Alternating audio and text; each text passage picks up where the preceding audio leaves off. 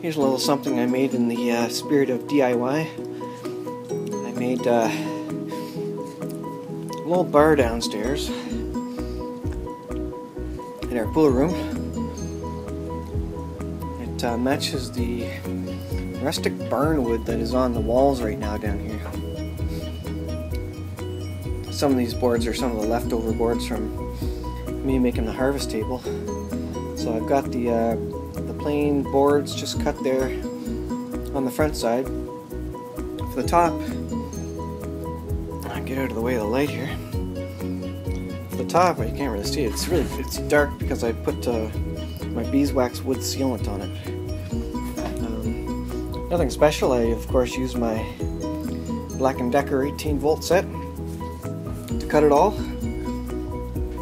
It's just pretty quick and easy. Just allows one person to go back behind and serve a non-alcoholic beverage or something. We don't drink, but yeah, it's kind of fun to have a little bit of a bar in your basement. Need to make some shelving here, which you can't see. There would be enough space down at the bottom here for maybe a bar fridge.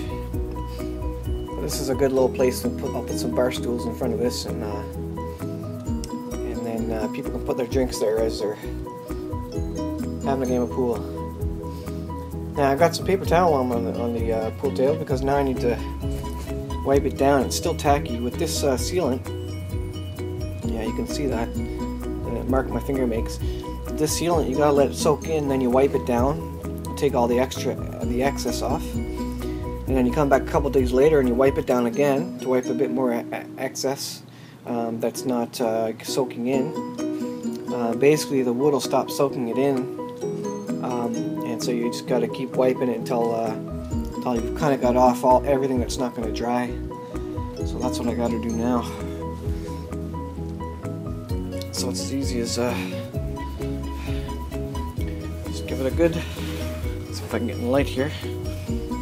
This sealant, you just give it a good wipe down. You want to go with the grain. I find if you go against the grain like this, it kind of leaves a streak. I don't know if you can see that, but it leaves a streak that doesn't look normal. So anyways, if you go wipe it down with the grain like that, try not to get a sliver like I just did. Well, part of the fun. And the yellow there you can see is the sealant coming off. The excess stuff that's on top. So I'll keep doing that, and this might be the second last wipe down before it's ready to be used, but it's basically all sealed now. If I were to spill water on it, it would just bead. So it's a little DIY project that pretty much anybody can do if they have a little bit extra wood hanging around. There you go.